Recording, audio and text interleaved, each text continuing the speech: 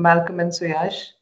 We now have a special address on India and Austria, Imperatives for a Digital Future by Margarete Schramböck, Minister for Digital and Economic Affairs, Republic of Austria. Madam Minister.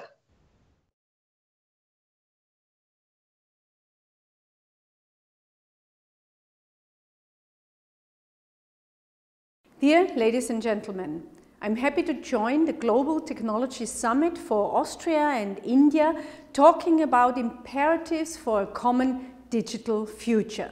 Digitization is important for all our lives around the world, and it has changed all our lives. This is true both for India and Austria. India has made impressive progress in this digital industry and is leading in certain areas.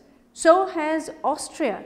We are number 3 in Europe in digital administration. So we also have a lot of investments and a lot of progress to show here. It is important to exchange best practices, to work together and to find solutions for the new problems of this world. I'm convinced that digital transformation will help us to solve the big issues, the big challenges that mankind has, be it nutrition, be it education, health or smart factoring.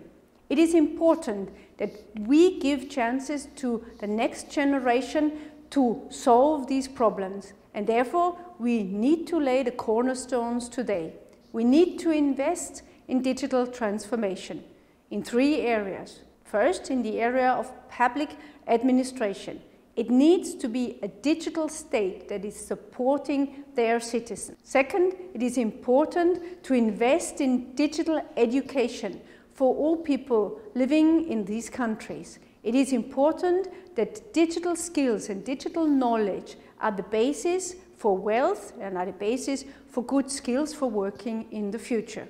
And third, it is about closing a digital gap. There are digital gaps in our societies, and it's our responsibility to overcome these digital gaps. Digital transformation is key for all of us, and it's key for the future of the next generations. Let's use this forum to work together, to exchange best practices, to find new solutions for these big issues that we have together. Let's work shoulder on shoulder. Let's work for the next digital generations. Thank you, Madam Minister, for that wonderful address.